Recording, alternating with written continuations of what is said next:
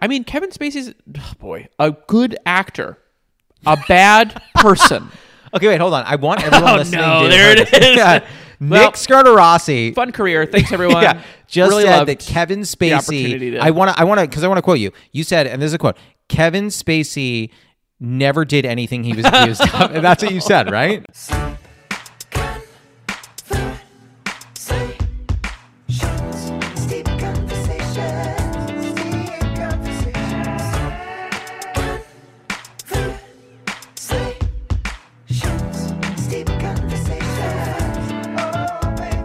Do you swear on stage? No.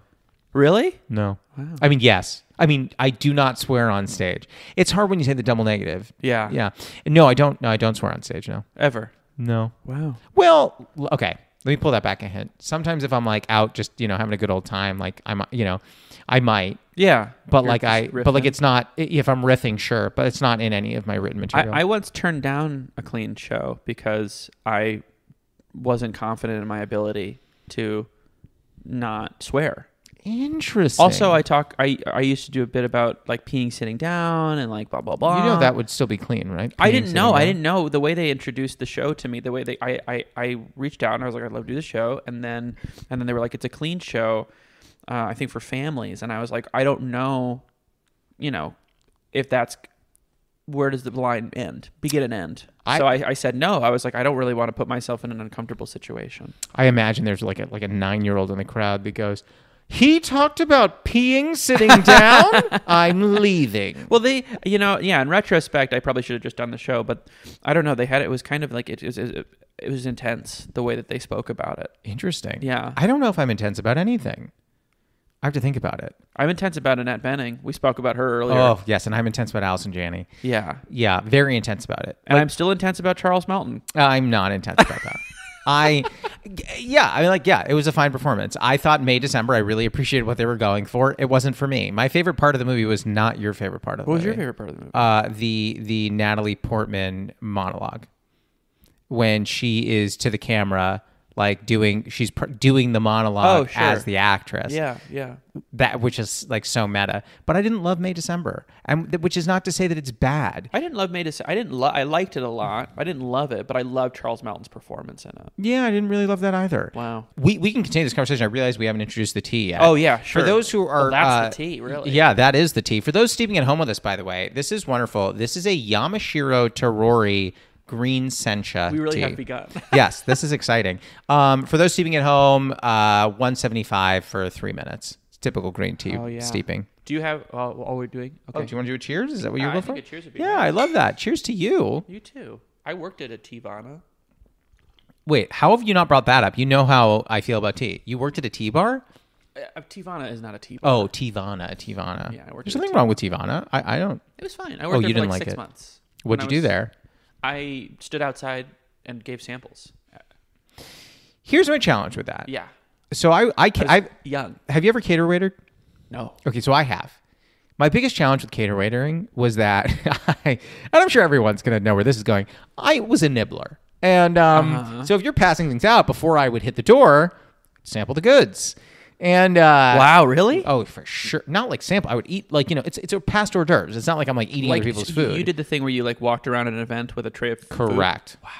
Now, before I go out, let's say, for example, I was handing out little crab rangoons, right? Yeah. Your boy's got to have a couple of rangoons before he hits the floor. So I would like take one or two, and then I have another tray. I'm like, oh, I didn't get to try the ahi tuna. Let me, and then I'm just, and at a certain point, it's like, how much food am I consuming? And how bad of a sampler person am I that my sole focus is to either eat all the food myself or get it out the door. Like I knew what people would eat a ton and I would go directly to them. Can I be honest with you? Please. I think that is maybe the worst suited job for you. For me? Because you like to talk and relate to people. I do. And that's not the job for that. I do love it so much. There couldn't have been, because you'd be holding that plate and then you'd be like, what's your story? Yeah. and you got to be moving the product. Yeah. I was noticing as you were talking to that person, you seem to have melancholy in your eyes. Yeah. What is it that you're feeling in this moment? I don't mean it insultingly, No, but I don't feel not suited for that. I think it's 100% accurate. Speaking of that, and we could talk about 50,000 other things. I'm trying to remember how we met now that I'm thinking about the fact that I like to relate to people. Did someone facilitate an intro here? No, I don't know how we met, actually. Probably they had a comedy show. No, I've no doubt. But like, And we probably just were like, just nice energies. yeah. That's like how I met Neil. I love Neil. Yeah. Neil, former guest of the pod. He's been on the podcast? Yeah. Fun. He had a hot take about Godzilla movies. I mean, it was just real interesting. Neil's got stuff. great takes. Neil, I call him Great Take Gauche. Do you really? I don't, but I should. Okay. I don't want to lie to you. I have a plant in my house Called that the Gauche tree? No, I bought it when Neil moved to New York. We went to a plant store together. Love it. And like his last week in LA, and I bought a plant and I named it Young Neil, based off of Scott Pilgrim, but also Neil. So it's Young Neel, and that plant has beaten the odds. Is that because you still have a alive. brown thumb versus a green one? No, I love plants. I have lots of plants, but this was like an early in my plant story, and it even to this day looks relatively sickly, but persists. I think that Neil should come up with a short film where instead of a ghost story, it's a gauche story. And it's like a little horror movie that Neil makes. Like a Guillermo del Toro thing? Sure. You could have like a sampler. Yeah, but then you would need like all these little creature features in your Guillermo movies. You could do it. Neil could do it. I love Neil. Have you seen his band? He's got like a... I've heard his music. He sent me his thesis for his master's. Yeah, he did. Neil could do a creature feature musical thing. I'm I'm a in. big... listen, if I'll there be the are, creature. If there's a million Neil Gauche fans in the world, I'm one of them. Yeah. If there's one in the world, it's me. If there are none, I'm dead. Oh. Yeah. Can I tell you if there's many, I'm one. If there's one, it's me. I think you said that to me once about something else, and it stuck with me. Passionate, driven individual. And every time I'm like, man, I'm hustling. And then you'll tell me some story where you'll be like, yeah. And then I ended up, they were like, yeah, like this person might be like really helpful in your journey. All you need to do is like, paint a fence for 10 hours and, scale a building. And then you'll be telling me the story. And you'll be like, so after I'd scaled the building, I'm like, Yeah. what the fuck? And then I'll be like, what did I do yesterday? Well, I wrote an email. Well, so, I mean, I've only scaled a building one time. Yeah. Okay. One time. So, Yeah. it's You're not every Spider-Man. time. Yeah. I don't know if that's your favorite superhero, but It's not, but I like Spider-Man. I like I don't Spider-Man. know why. I thought You got about just upset saying just now, yes yeah. for the sake of conversation. lie. I like Spider-Man, but it's not my fave. I would say Spider-Man and Batman are my people. Green Lantern. It's my Interesting. fave. Yeah. Interesting. Yeah. The ring does the thing. I have a ring. Do I have- you? I have a silver Green Lantern ring with Does my it work? birthstone. Does not. I didn't think so. Yeah. I think I liked Batman so much because he really had no discernible skills. And that He's is just wealthy. Yeah. He's smart. Batman's super smart. People don't really talk smart about and that wealthy. enough. Yeah.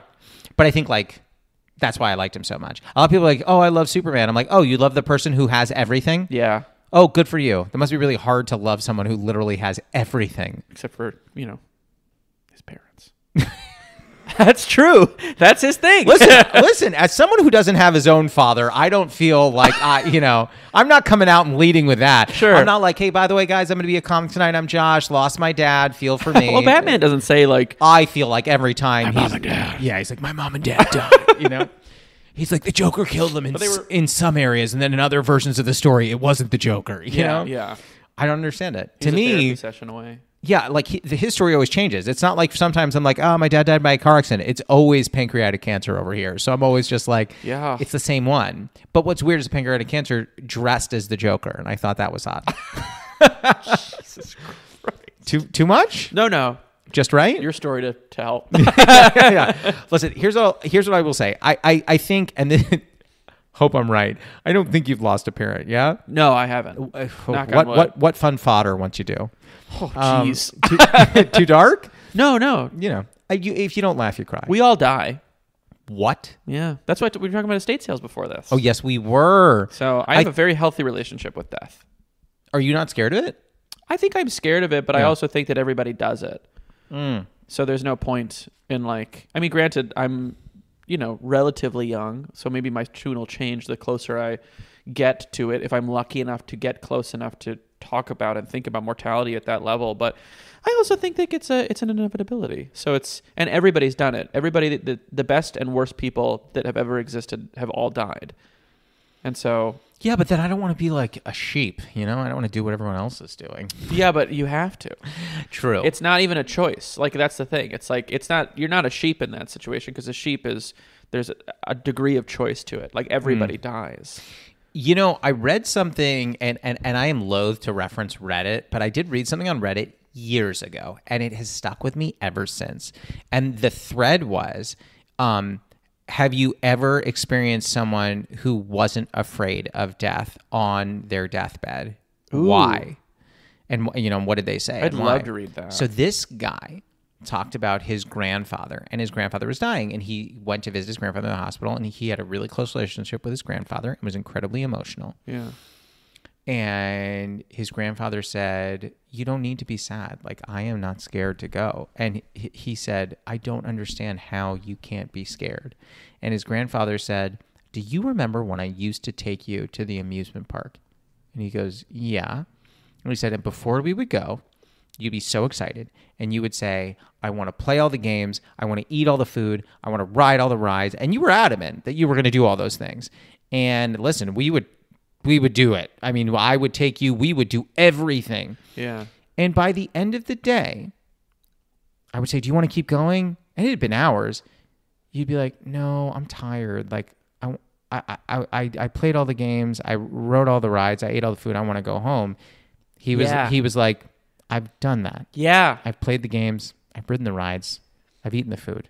I'm ready to go home. That's exactly what I think. It's like, am I scared of death now? Of course. Yeah, I am. There's unfinished business. There's things I want to live. I want to do. Yeah. I'm terrified of planes. I'm terrified of I'm very scared and anxious and nervous all the time. Like I don't want to get it twisted. Shocking, I'm you're not Jewish. Yeah, I hear that constantly. But yeah, I think the idea of like getting to that stage of life. Yeah. I mean, again, maybe that'll change. It is like a deep unknown, but I think that I don't know. I love Halloween. I love spooky things. I know you love Halloween. I remember that about you. Yeah, I love estate sales, and I think that it's like, I don't know, just the idea. I think going to estate sales more has made me more comfortable too with the idea of death. Estate sales make me nervous. Tell me why. I feel like the person who died didn't necessarily give me permission to take their things. Yeah, I get that. I get sometimes I understand that thought. I think that I look at it in terms of reusable and like renewable things. And like, I go for specific things. I like watches. I like espresso cups. I like vinyls. And like sometimes these little kitchen things. But I always look at it as like their story isn't done. Just because the person was holding on to them doesn't mean that they need to go into a landfill now. Or like I think I've done this since I was a little kid. I get like very emotional about inanimate objects. Like I attach emotional value to them. And so sometimes I'll look at, like, it's very hard for me to like throw things away sometimes because I'm like, oh, that thing has been with me for so long. Sure. And so I look at some of these like watches or like a chair or something, and I'm like, well, yeah, your story still needs to be told. You're not done. That person is done, but you have a longer lifespan. So I have two responses to that. My first one is, if you have not read, there's a play called Lonely Planet. Okay. And is one of my favorite plays in the entire world. And I anytime I have to do a monologue from a play, I always choose it from there. I love that. It is about two men in the late 80s, early 90s during the AIDS crisis. And one of them has a map shop, and the other one keeps bringing chairs to the shop, different weird chairs to the shop. And in like the climax of the play, you know, what really is established is that every time one of their friends dies of AIDS, this friend who keeps bringing the chairs refuses to let their stuff just be cleared out by the government and like taken away. And so he takes a chair from every one of their friends' apartments that passed and brings them to the shop because that's his way of trying to hold on to them. I love that. It's truly one of my favorite plays in the entire world. I will read it. I think that's exactly what it is. It's like, sometimes I wonder, I'm like, I bring these items home and I'm like, I wonder if there's like a little spirit attached to it. And I've like walked around. I'm scared. I've walked around my apartment and I just say like, I've done this. I've been like, you're totally welcome here. Like I have no ill will against you. All good. If there is a supernatural thing, like that's totally fine. Because I think it's like if they were once part of this like physical. I sound so woo woo right now, but like But we're in LA. I mean, I just think it's like, I don't know. I like the paranormal and I like ghosts and I think that all that stuff is super interesting and there's too much of it just to simply be ignored. I think. So you do believe in ghosts? Yeah, to a degree, I think. I think I do. Okay. I'm not one of those, although I love people that don't believe because I feel like that's more likely. Like I go on ghost tours. I like haunted things. Like I just think that that's, you know, there's still, if that is real, there's still a degree of humanity, I hope.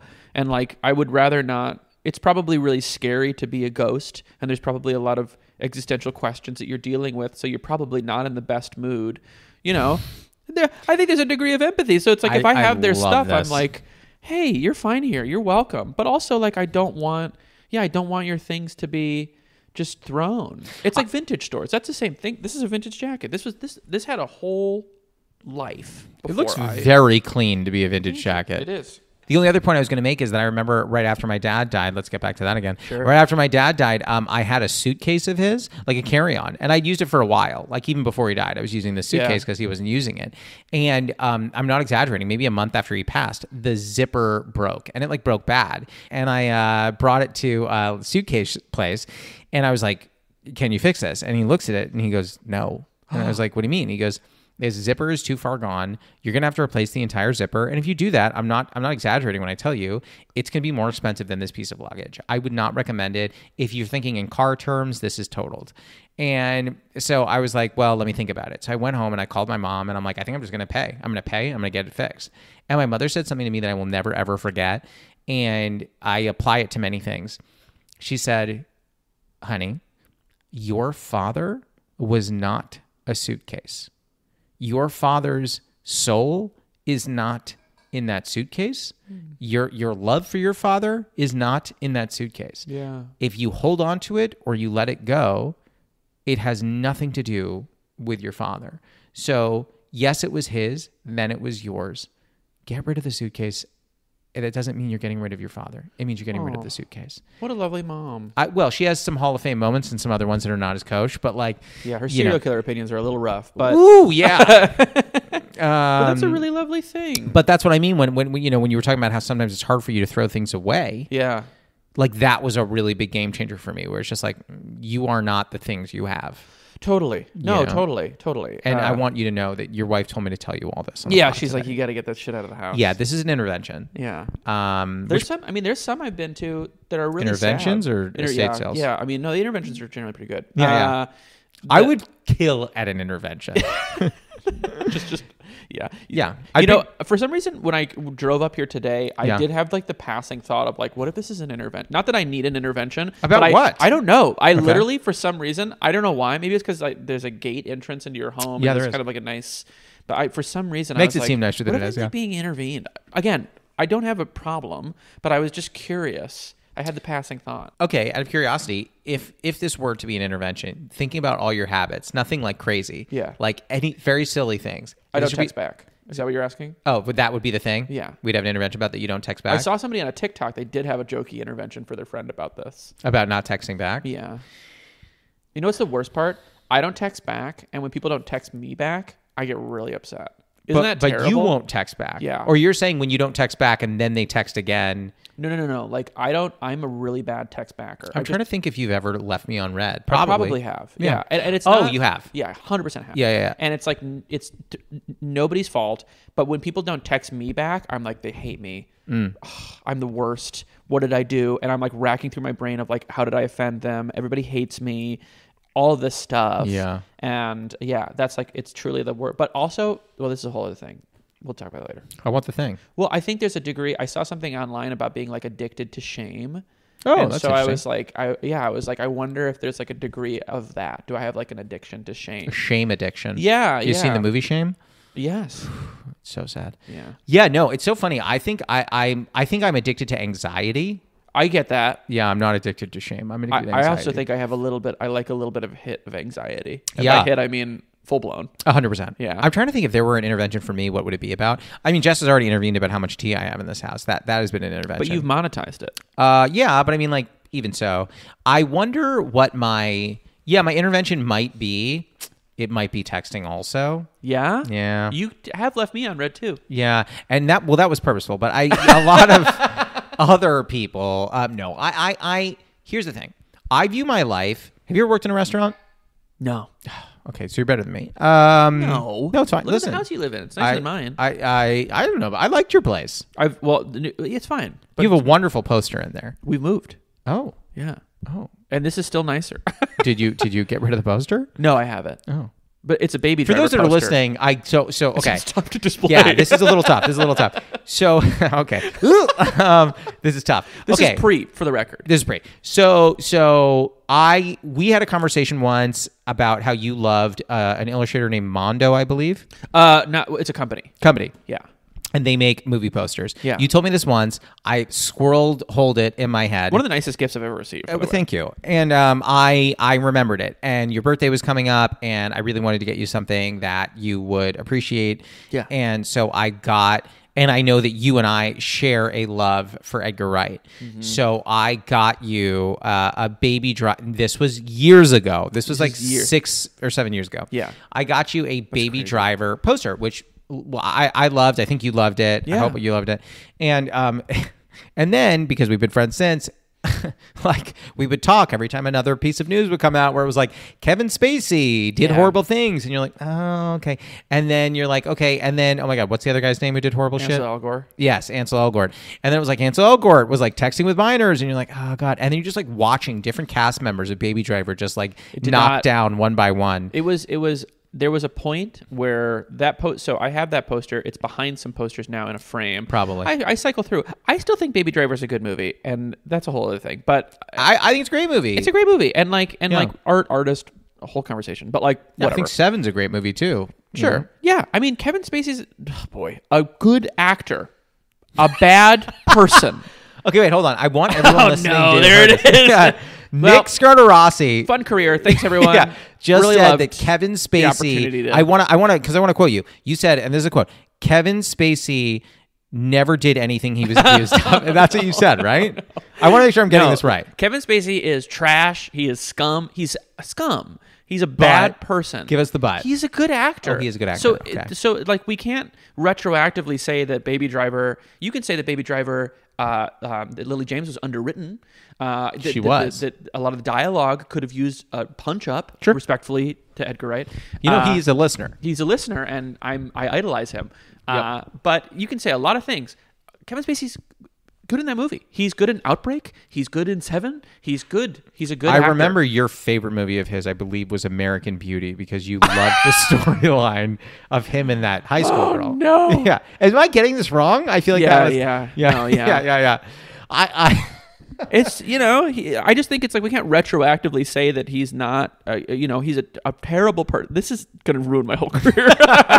Well, no, but I do think, listen, well, I like, jokes aside, because I'm ribbing you, but jokes aside, I do think like there is that question of artist and art. I refuse to listen to Kanye. I don't listen to Kanye anymore. Sure. Because he's a raging anti-Semite, but like, and just a really, do you listen to early Kanye? No. Not at all. None. Sometimes he comes on and I'm like, this is before, because I have a theory about Kanye. Oh, I can't wait to hear this. A non-Jew has a theory about Kanye. No, I really do. I think that that he's right. I think that he's totally right. No. I saw this online once, and I think it legitimately might be the case. Somebody theorized that Kanye has CTE. And yeah, I think I've heard that. I think that when he got in the car accident, when he rapped through the wire, I think that, I'm not excusing his actions. Sure. I think that a lot of the things that he says and does, one, to his wife, to the Jewish community, to everybody, is abhorrent. I do think that you look at him pre-Donda, it's a different human. And so I wonder, was there some sort of cognitive decline? I'm sure there was. I don't know how big his fans are. I'm sure they're going to like fucking ruin me. Listen. The fan bases that have come after our guests, thankfully never after me, because I don't say things like you do, but like... I'm kidding.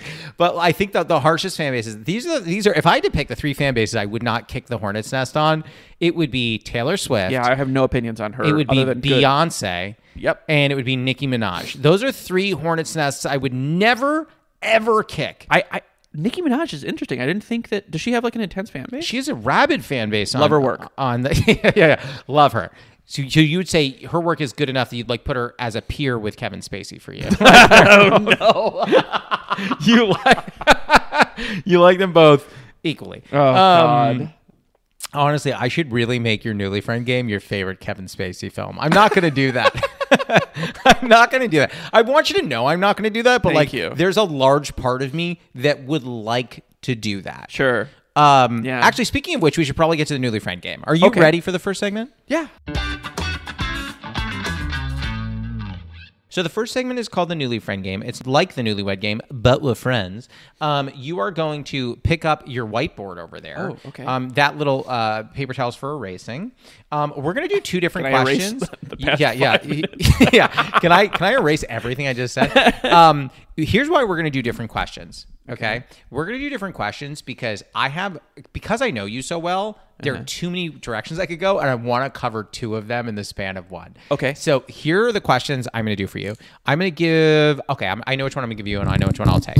My first question for you: what is your favorite TV show or movie that plays that is Detroit based, or where Detroit plays a very big role? 1, 2, 3, flip. You said 8 Mile and Gran Torino.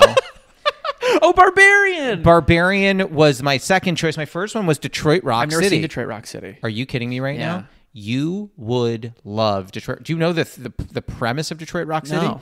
Detroit Rock City is about 4 high school guys that are obsessed with the band Kiss, and they are doing everything in their power to get to the concert that night of Kiss, and everything that can go wrong does go wrong as they journey to get to this concert.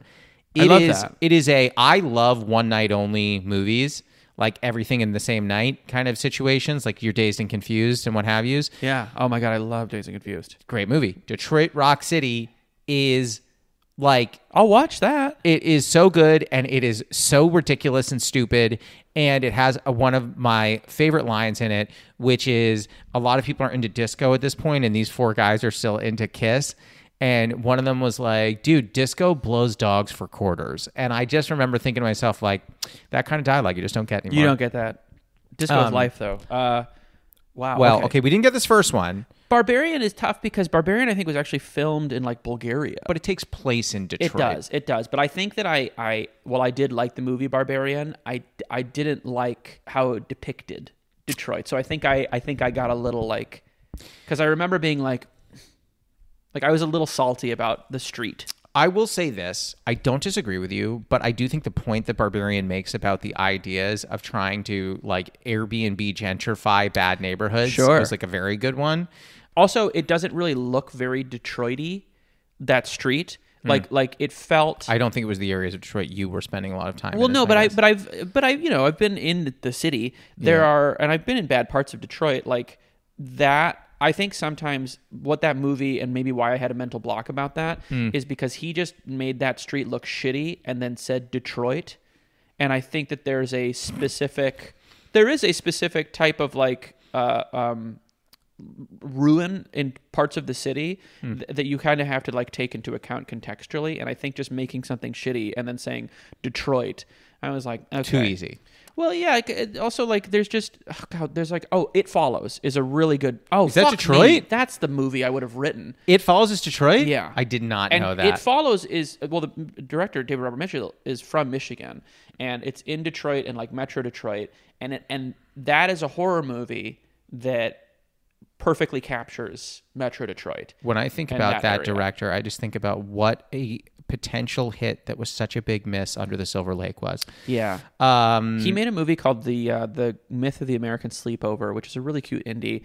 And when I was a senior in college, my friends and I filmed a feature, and we've never released it, and because it's Cheeks, but what is It's Cheeks Cheeks mean? ass? Oh, it's Ass ass. Cheeks. It's Yeah, ass. I just like to say Cheeks. Is that like a thing? Do people say that? Oh, they Dylan should. Says people say I it. love saying Cheeks. Okay, my apologies. Maybe but I'm we old. filmed this movie, and there was another indie filming called The Myth of the American Sleepover, and I remember my friends and I were always like, "Oh, there's another indie in Michigan filming. That will never do it. That one will be Cheeks. Yeah. We were like, we're the one, you know, the class in these waters. And then that was David Robert Mitchell who made It Follows, which is, I think, maybe one of the greatest horror films in the past 20 years. I love that movie. Oh, we do not. I like that movie. But I saying love it's It the Follows. greatest? No. I love It Follows. Micah Monroe, Scream Queen.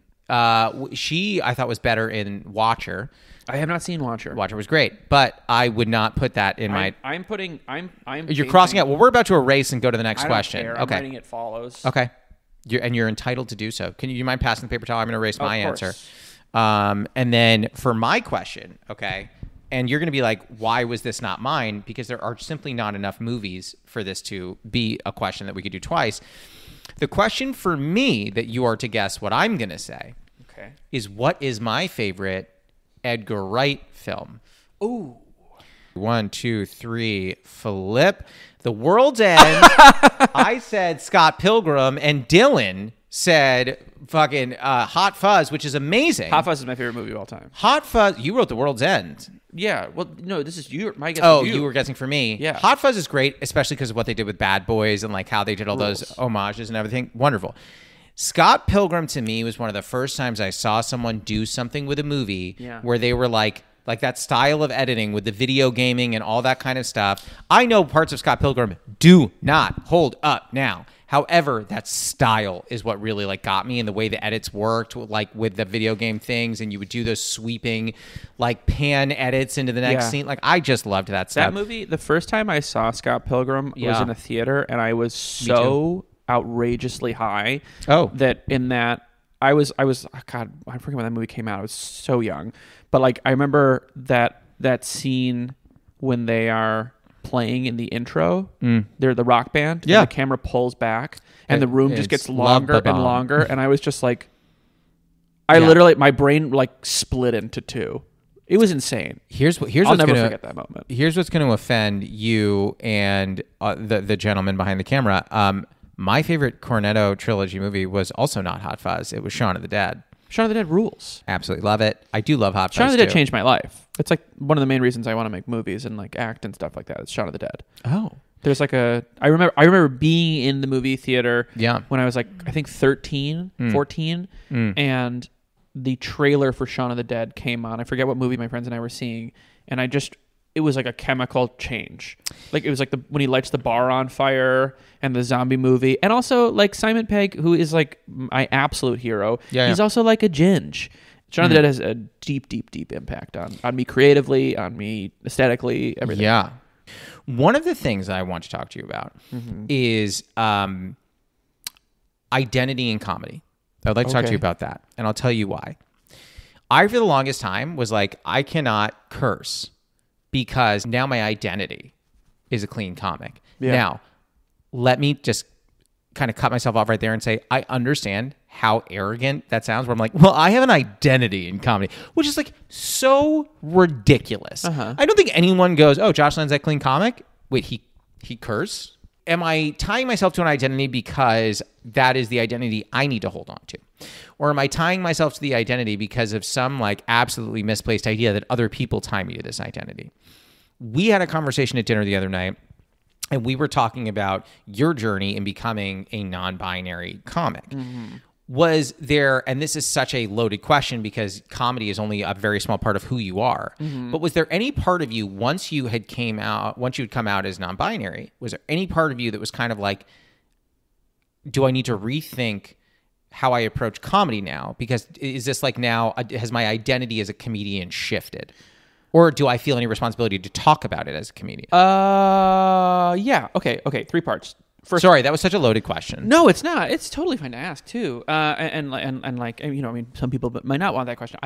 Totally fine. I just want to address the thing you said at the top. I think that you should absolutely. It's totally. I don't think that there's any ego. Well, I think that any approach to comedy, I think that if you get on a stage and you think that you are funny, there is a certain degree of ego that you have to accept. And I think that people who deny that are ridiculous, and I think that it doesn't make any sense. I think that just because an algorithm has given some of us a bigger chance and made some of us elevated, whether we're ready or not, does not mean that we are suddenly able to say that we have a voice or thinking that having a voice is an ego. I think that as a comic, if you want to get better, regardless of what the numbers are, you have to have a voice and you have to know what that voice is. And I don't think there's ego associated with having a voice. So if you want to say that you're a clean comic and you want to say that you have a voice, you absolutely, I sound like Jeffrey Rush and King's Speech, you have a voice. But I think that you absolutely should have a voice, and there's no ego in thinking that you have a voice. I think that's just your development as a comedian. And I think that you just shouldn't feel shame in that. And I think that there's this degree of like, you know, I don't know. I've become much more unabashed about. We talked about this earlier, like ambition and you know, drive and all of these things. And I think that if you know move, I moved 3,000 miles away from my family to pursue this. If I don't have an ego and think that I am good enough to get on stage with anybody, then I am wasting my time, and I am wasting time that I could be with my family. I'm wasting time that I could own a home in Michigan. So I refuse to do that. I just think that like you have to have a voice, and you have to hone it, and you have to absolutely own why you want to do this. There are some people that just want to get on a stage and make people laugh and not have any whatever, and that's fine. Sure. But I do not think having ambition, especially in this industry, is bad. I just don't. To answer your other question, yeah, my comedy's always been about myself, and I think that like you can allow people to. It's easy to allow people to laugh at you. Like Kevin Hart's whole special, Laugh at My Pain, right? I always think about that. Like there's a degree of just turning the lens on yourself and then commenting on other things throughout that I think puts an audience at ease, in my opinion, in my experience, and how I've always approached it. And yeah, there's like and if I say it's okay to laugh at me, I'm going to tell you a story where I'm the butt of the joke. I'm not punching down or up really, and if I ever punch, I'm always going to punch up, but it's through I'm the joke. Yeah. And then I'll take that thing. Here's my question. I always thought when people introduce their pronouns that it was, and I don't remember the correct grammatical terms for it, but it was like he, him, they, them, she, her. Like it was everyone who's a grammar nut is yelling through their speakers right now, but it was the thing where it was like the subject one versus the object. So like the object being like a him, her, them, subject being she, he, they. So I always thought it was subject then object, he, him, they, them. Yeah. You said to me when we first talked about it that you go by he, they, and I was like, oh, this is confusing because the second one is also the pronoun. Yeah. It's like it is a he, her, they versus him, her, or she, him. You understand what I'm saying? Yeah. So I didn't know. So is he saying that I can use when I refer to or to you in talking to someone else?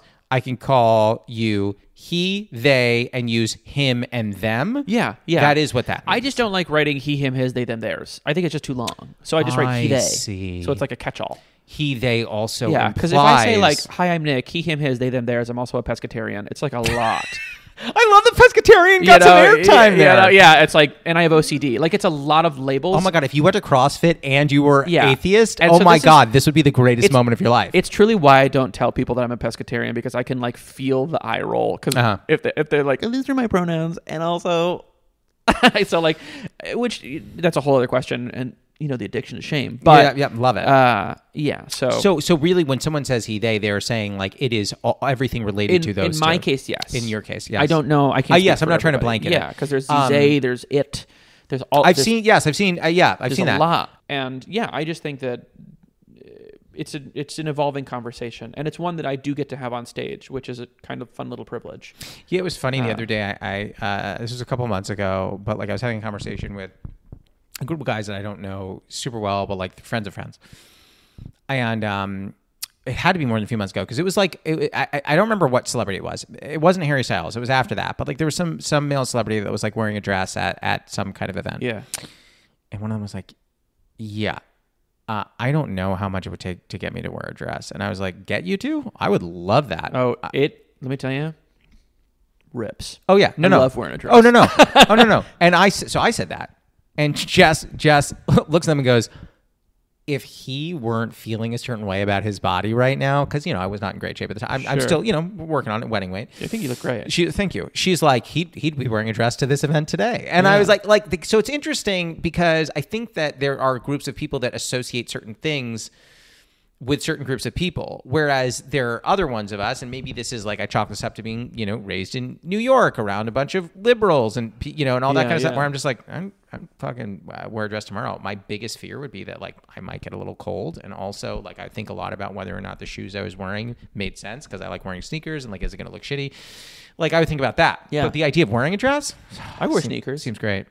Yeah, but I would want it to kind of match, or maybe I'd go neutral with the sneakers. I don't know. I would have to think more about it. I wore all black, and then I wore very colorful. That's sneakers. Very New York, going all black with but then a pop on the bottom. Yeah, I always tell people, because I'm a big sneaker guy. I think you may or may not remember. Both of us. Yes, I always tell people, I'm like, listen, you can flex on top, or you can flex on bottom. Yeah, you can't flex You all don't over. go both. I If you're agree. wearing super colorful sneakers, don't wear a super colorful shirt. Yeah. You gotta go neutrals in one area and go fun in the other. Yeah. So if I were wearing like really crazy sneakers, for example, I would not wear a dress that had a lot of different color in it, because to me, that's just ripe for clash.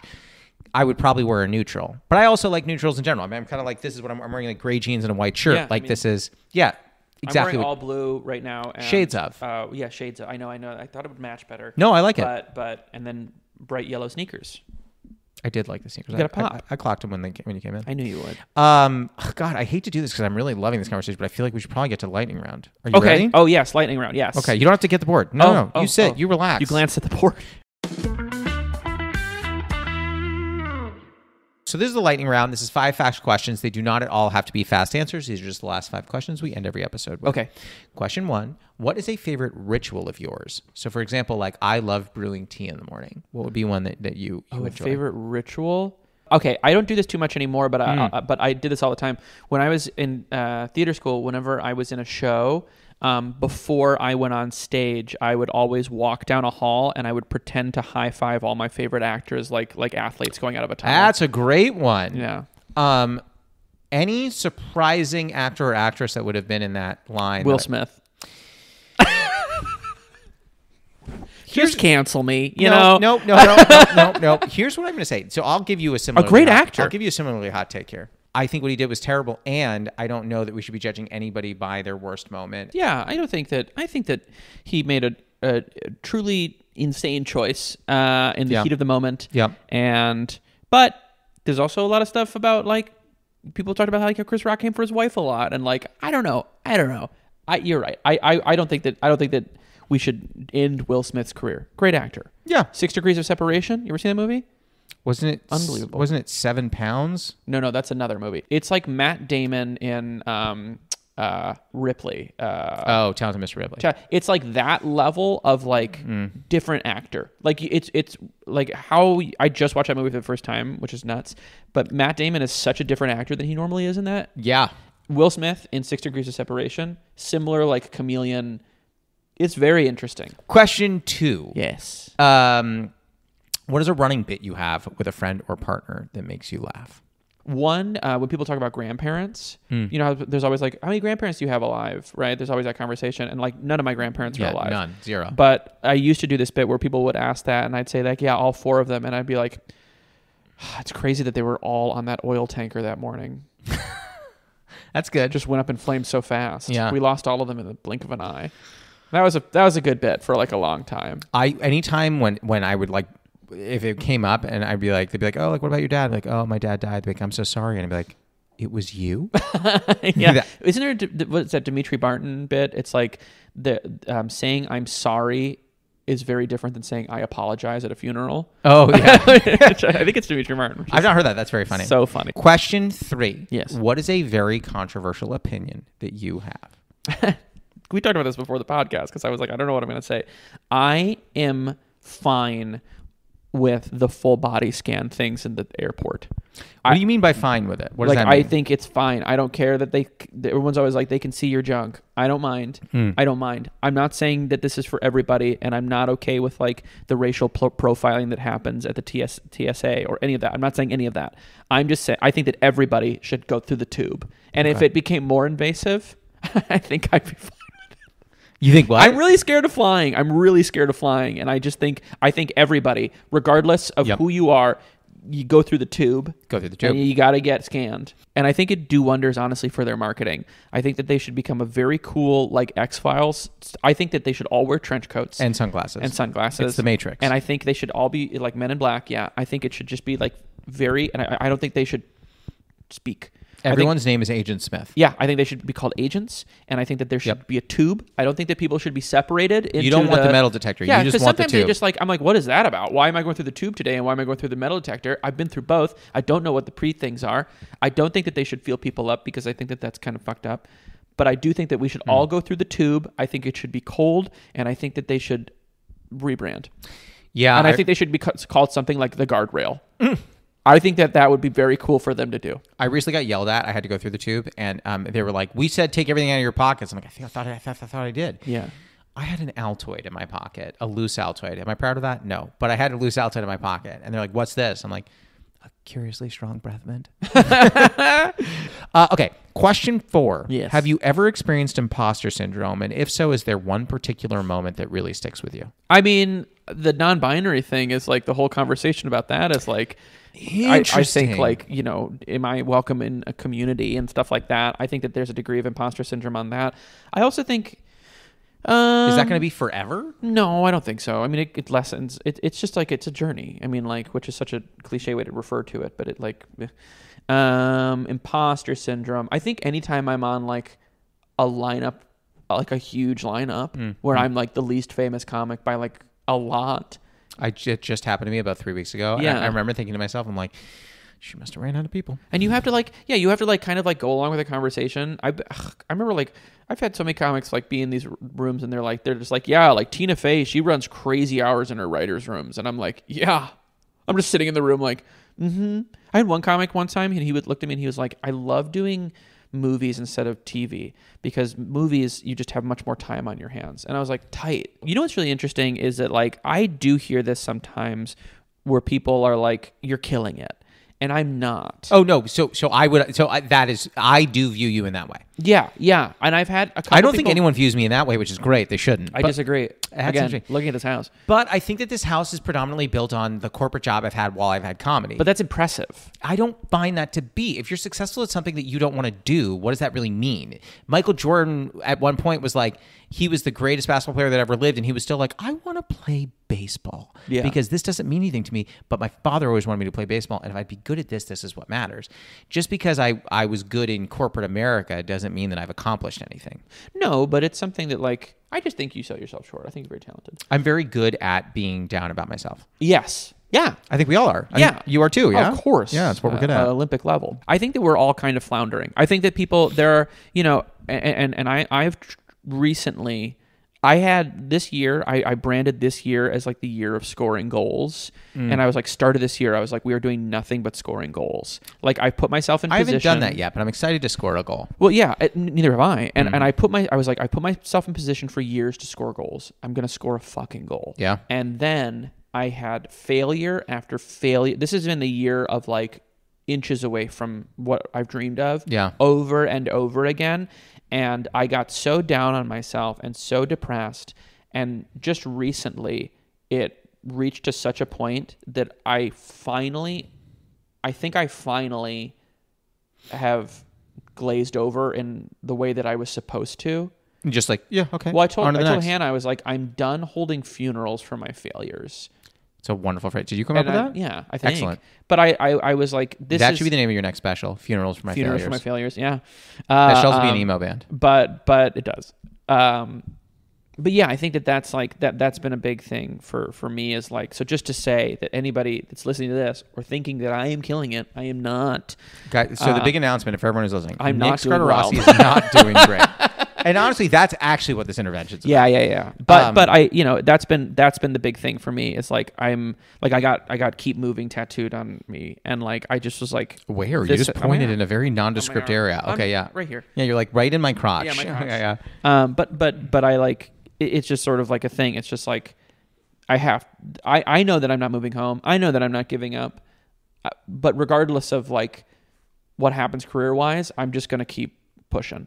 And so that's kind of like I'm done destroying myself, because this whole year after I lost out on some pretty major opportunities, I was like bereft for like a week or two, and I was like, I can't do that to myself, like my psyche. So I want to get tattooed on my body. Don't fear disappointment, but I want to put it right above my pubic area. And just final question for you.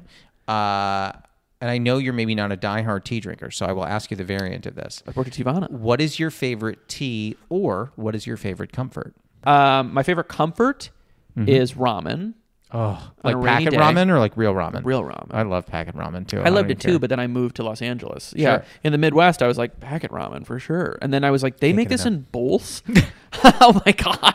Wait a minute. This comes with fresh noodles? Yeah, like this is like an art form. Yeah. So ramen on a rainy day is the most comfort I think you can possibly feel. And my favorite tea is my mom lives in Dearborn, Michigan, and so she goes to like a lot, and it's Dearborn has a really high concentration of Middle Easterners. Love it. And at Michigan itself, I think, has the highest concentration of Middle Easterners outside of the Middle East. So there's like a lot of like markets, and she loves going to like all of these places and getting these foods and like, so she'll send me these teas, and there's like a raspberry tea that I really, really love, or a pomegranate tea that is like so good, and like I cannot read the labels. She just sends me these boxes. I like that one. And then at the end of the night, I love a chamomile because it puts me, it is like melatonin. Yeah, it's great. It is Ambien in liquid form. I am out. I have a chamomile, dunzo. What's the brand? I think it's Sleepy Bear. Oh, it's like that little bear. Yeah, a sleepy time tea. Everyone is always like, you must hate it as a tea aficionado. I'm like, why would I hate that? Yeah, it's so good. Everyone's like, oh, do you hate me that I drink, like, and they'll name like a random brand. I'm like, no. No. They're like, oh, do you hate Mighty Leaf? I'm like, no. You know what? I like Mighty Leaf. We are so geared right now to defend everything that we believe in. Yeah. And it's like, it's fine. You can enjoy your Reese's cup. I don't have We're enough all energy. gonna die. Like, who cares? Like, if you're not actively harming somebody, have your fucking store-bought. Oh, I thought you were going to say, if you're not milkshake. actually harming somebody, are you even living? Are you even alive? Yeah. If you've not cut somebody's palm and chanted an incantation into their eyes, are you alive? That is why I think it's totally fine. Given that that's your belief system, I think that's why it's totally fine that you like Kevin Spacey, because I think like that's...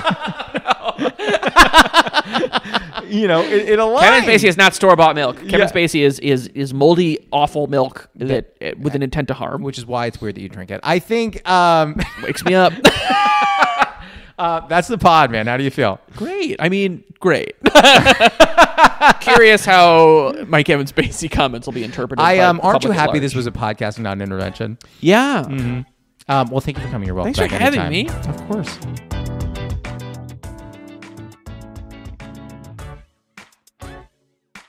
That was Nick Skardarasy. You can find him on Instagram at Nick Skardarasy and on TikTok at Nick Skardarasy Real.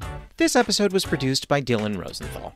It was edited by Martin Alvarez. Our theme song and additional music are by Oliver Hymack. Our cover art was done by Neil Fraser with photography by Matt Mazisco. Social media by Dia Villegas. Please write a review and rate our podcast on Apple Podcasts and wherever else you can. You can send any questions, comments, newly friend game suggestions, or tea suggestions to steepcombos@gmail.com or tweet us at steepcombos. I'm Josh Lanzette, and you can follow me on Instagram, TikTok, Twitter, YouTube, and Facebook at Josh Lanzette. We'll be back next week, so until then, happy steeping. I'm curious about that. I learned that recently because I was a dark roast buyer. We've all been talking about it.